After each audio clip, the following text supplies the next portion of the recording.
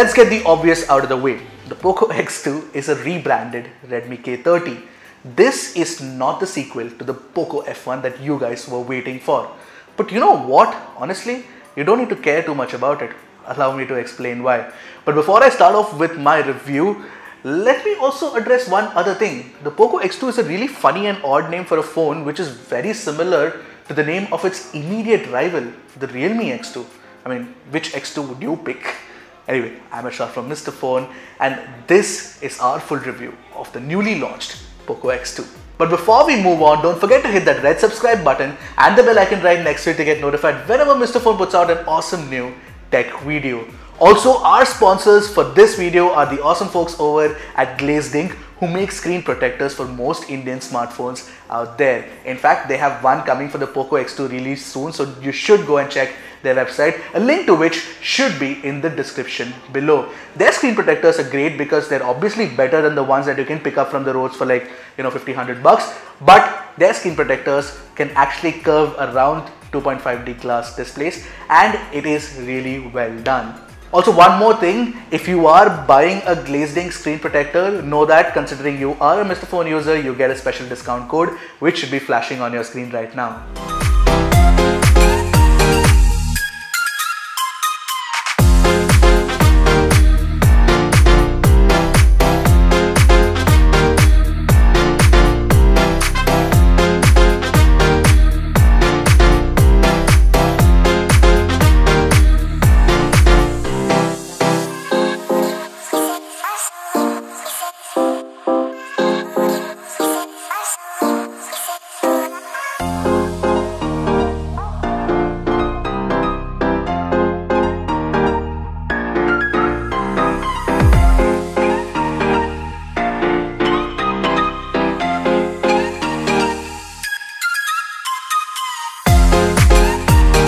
I'll put it out there, the circular cutout on the rear that encircles the vertical camera module looks odd despite the gorgeous purple colorway.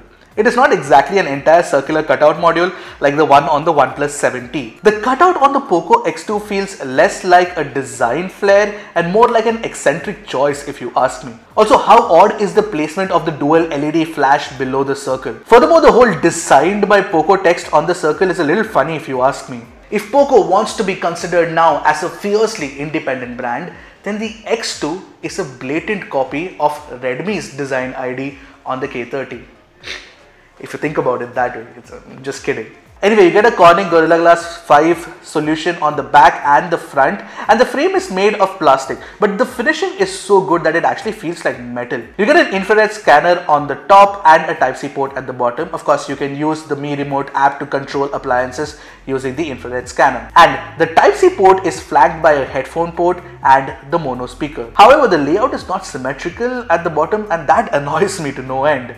By the way, the fingerprint scanner on the Poco X2 is a side-mounted one. It is placed on the power button and it is recessed inside a dent. The volume rocker sits above it. The scanner is super duper fast at recognizing fingerprints, so no complaint there, and it also works really well as a power button. And of course, the tactile feedback on the volume rocker is great too. As for the SIM tray, it is a hybrid one. Now, here's the thing about the Poco X2's hand feel. It is a massive phone at 8.8mm thickness and 208 grams. You can feel that it is chunky and the glass back makes it slippery too. However, the ergonomics are good enough for everyday use thanks to the good weight distribution. Overall, when you look at the design, Poco might want to push the X2 as a fresh and new design, but that's really not the case because we have the Redmi K30 which has a similar design ID.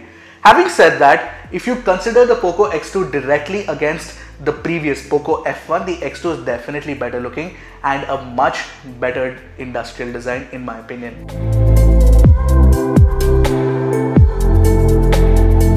The Poco X2's display is the reason why anyone should buy this phone.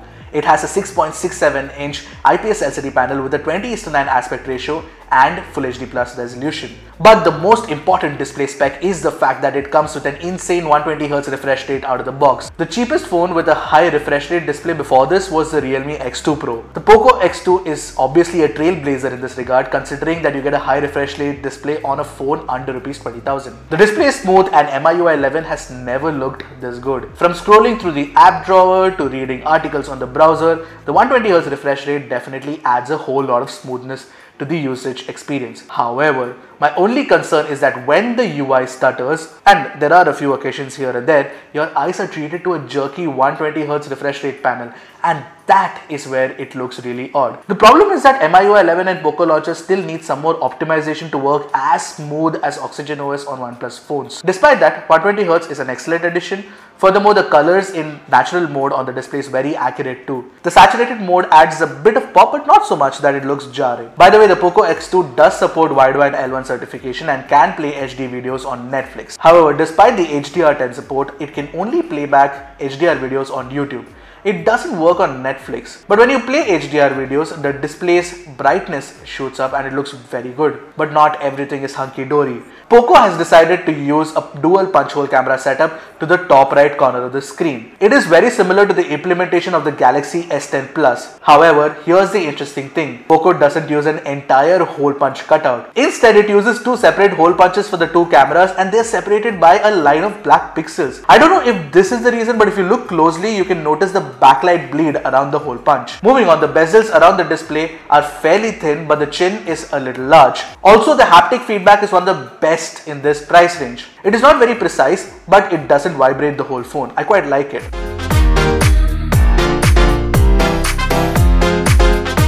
On the Poco X2, you get Poco Launcher on top of MIUI 11 on top of Android 10. Yes, it is a 3-layer concoction that is minimalistic and pretty cool if you ask me. There are a few things I like and I don't like about the software experience. Let me break down what I like first. I like the fact that the new minimalistic design across the UI and gesture support for navigation as well. It's done really nicely. You also get a ton of customization options, including one where I can change the icon pack. Plus, the new live video wallpapers are a neat touch. You can now create tasks from within the Notes app. In addition, the floating calculator option is pretty handy with the option to change transparency too. I still think that Poco Launcher's app drawer does a good job of categorizing apps into folders despite a few missteps. Poco is opening the bootloader for custom community development from day one, and it has already given the phone to a few senior members in the XDA community. The most important thing is Poco has promised no ads.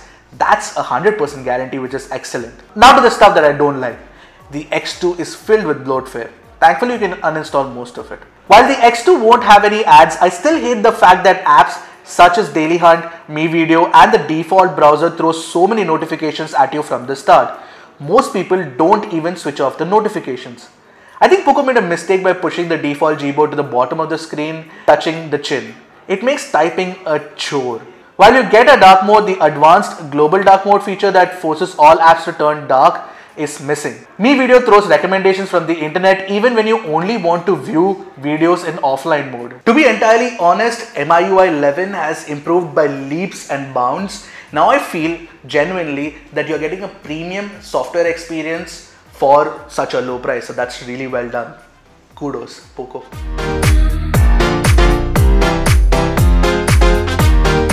The Poco X2's most exciting hardware, for me at least, has to be the new 64 megapixel Sony IMX686 sensor that works as the primary camera. This is the first phone with this sensor in India. You get 3 other cameras, an 8 megapixel wide angle camera, 2 megapixel depth camera and a 2 megapixel macro camera. What I noticed while shooting pictures is the phone takes a while to process photos after you've shot it. Otherwise, the camera app is well laid out and easy to use. Now, talking about the image quality, in daylight shots, the Poco X2 takes extremely detailed pixel binned samples. However, the Poco X2's algorithm definitely picks up the highlights, and when you shoot brightly exposed areas, it tends to overexpose and blow out the highlights. In some situations, it also crushes the shadows. For example, take a look at this picture of the building and the vista. You will see that it is brighter than usual. You can easily fix this in post by pulling down the highlights, and the picture looks way better now. The 64MP shot looks crisp too. And this camera captures excellent facial tones as well with the rear camera. And of course, the selfies are great too with the selfie portraits as well. Now, while the selfie portraits are great and they do look good, I would have ideally, switched this bokeh camera for actually a wide angle one on the front. Now, if that was expensive, I think that Poco could have gone for a single hole punch cutout, and that would have looked even better than the current implementation that is out there.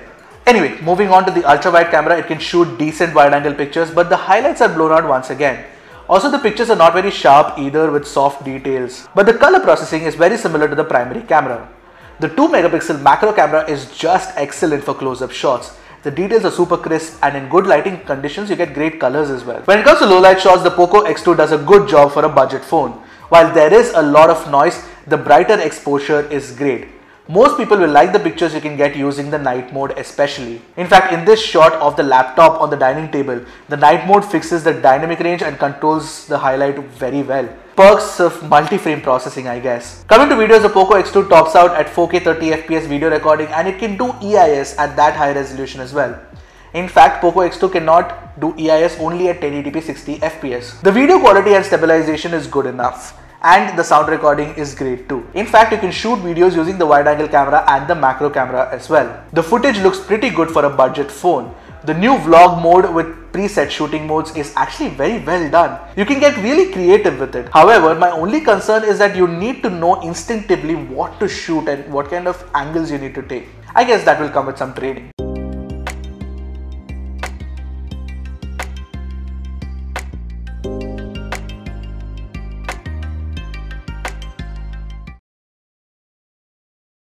So overall, when you're looking at the 6 cameras in totality and the kind of pictures that it can take, you actually get good results, and that's what I found out. Having said that, there's one caveat, and that is the fact that it tends to blow out highlights in overexposed situations. If Poco fixes that soon in a software update, I'm pretty sure that this is possibly going to be the best camera under 20,000. And you know what? There's already a Gcam, module out there for the Poco X2 in the form of the one that exists for the Redmi K30. I haven't analyzed it deeply yet, so I'll do that in the coming days and let you guys know what what kind of pictures that it can take.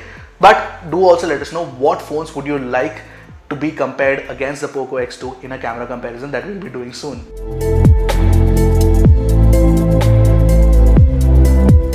Internally, the Poco X2 comes with a Snapdragon 730G processor that is the same as the Realme X2. We have the variant with 8GB of RAM and 256GB of UFS 2.1 storage for review. Although the phone is also available in 6GB, 64GB and 6GB, 128GB variants too. Here are the benchmarks for you to see in comparison with its immediate competitors, which is the Realme X2 and the Redmi K20 and the Poco F1. Now, in daily performance, the phone is fast and smooth too. There are no complaints as such, and gaming is just blazing fast on the phone. I had loads of fun playing Call of Duty and PUBG. You can run PUBG at a maximum of HD graphics and high FPS by default. In Call of Duty, when I maxed out the settings, there were a few lags in intense firefights, but nothing to worry about too much. However, I did notice that the phone got warm after 15 minutes of gaming, and we are still enjoying the winters in Delhi, mind you. Therefore, it could get hotter during summers.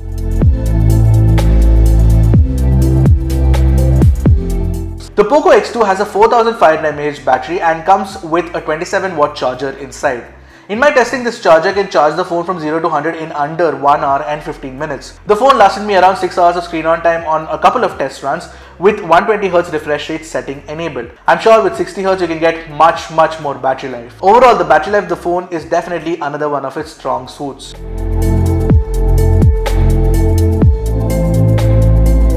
The Poco X2's speaker placement is a little odd, and you will invariably muffle the sound when holding it in landscape mode, but it is fairly loud and crisp otherwise. Forget about the speaker though, because the headphone jack has high-res support and most of my reference grade audiophile IEMs sounded phenomenal. You must switch on the hi-fi audio mode from the sound settings to make the best use of it. When it comes to calls, the earpiece does a fabulous job, and the phone can also boost the volume. The 4G connectivity was rock solid through and through. Plus, you also get the option to make Wi-Fi calls should your service provider have support for it.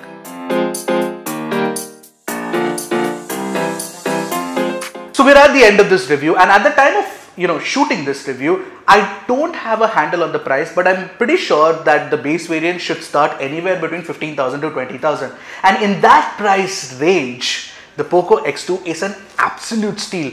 Just for that 120Hz display alone, I would pick this phone over any other phone, including the ones that come with AMOLED display, any day. Also, it doesn't hurt that, the performance is great, you get great pictures too, battery life is really good. So, what is there to complain about? Honestly, not much. So, let's now compare the Poco X2 against its immediate competitors. Obviously, the first comparison has to be with the Realme X2. Both the phones have a glass sandwich design and use the same Snapdragon 730G processor inside. However, the cameras are better on the Poco X2 and the 120Hz display is just leaps ahead of the 60Hz panel on the Realme X2. Considering everything, despite all the minor niggles I've mentioned in the review, I'd easily pick the Poco X2 over the Realme X2. I'm just waiting for Realme's answer to the Poco X2 this year though, because honestly, this one is not the actual competitor. Now, if you're considering the Poco X2, the Redmi K20 should be in your list as a potential alternative. Primarily because the K20 has an excellent design and a pop-up selfie camera, which means you get an all-screen display. Also, it is an AMOLED panel. I still have to test the cameras, however the Poco X2 has a 120Hz display and a slight edge in overall performance going for it. This is a tough one, but I'd still pick the Poco X2 for, a few other things that it gets right. Between the Poco X2 and the Poco F1, the latter only has a powerful Snapdragon 845 processor going for it. For everything else, the X2 is definitely better. Buy the Poco F1 today only and only if you want crazy fast performance and gaming, and to a certain extent, the Poco X2 can also do that, so you can check it out. So one thing's for sure is that the Poco X2 is not the upgrade or the sequel to the Poco F1 that we all were waiting for. In fact, the sequel to the Poco F1 is confirmed to come sometime later this year, and we'll have to wait and watch for that. In the interim, let's not get too worked up and emotional about the whole rebranding situation. So that's it from me. I'm Ershad from Mr. Phone. I hope you guys liked our review. Do let us know in the comment section below what you thought about it. Until next time, goodbye and Godspeed, my friends.